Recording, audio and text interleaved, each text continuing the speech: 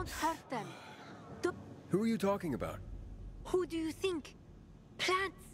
The gifts from nature that surround you, of course. You don't even notice them.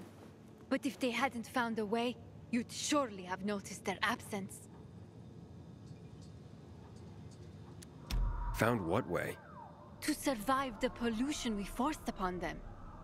You're such an ignoramus, like most people. He'll be going soon.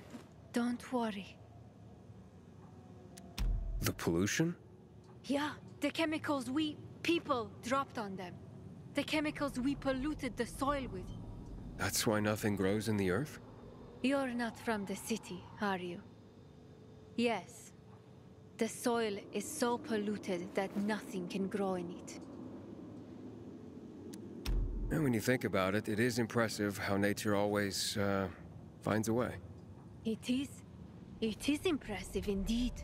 People have tried different things. We lacked food, it caused chaos. Starvation brings the worst out in people. But the plants, they're so much better than people. When we were killing each other for the last of the supplies, plants went to seed and just started growing where they could. In a way, nature took back what was taken from her. Why rooftops? The soil on the roofs was purer. Must have been the rain that diluted and washed away the chemicals.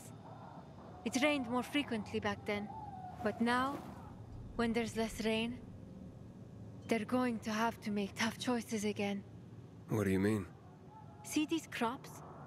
Corn, cucumbers, wheat. They need more water than they're getting. We're doing our best to irrigate them, but it's not easy when our own supplies are dwindling. So, less water-demanding species are taking over. Tomatoes, beans, squash. But that creates another problem. What's that? They establish deep root systems which can start damaging the structures of buildings. Obviously, that would directly impact our own survival. So, think it's gonna be us or them? I'm pretty sure it's going to be them.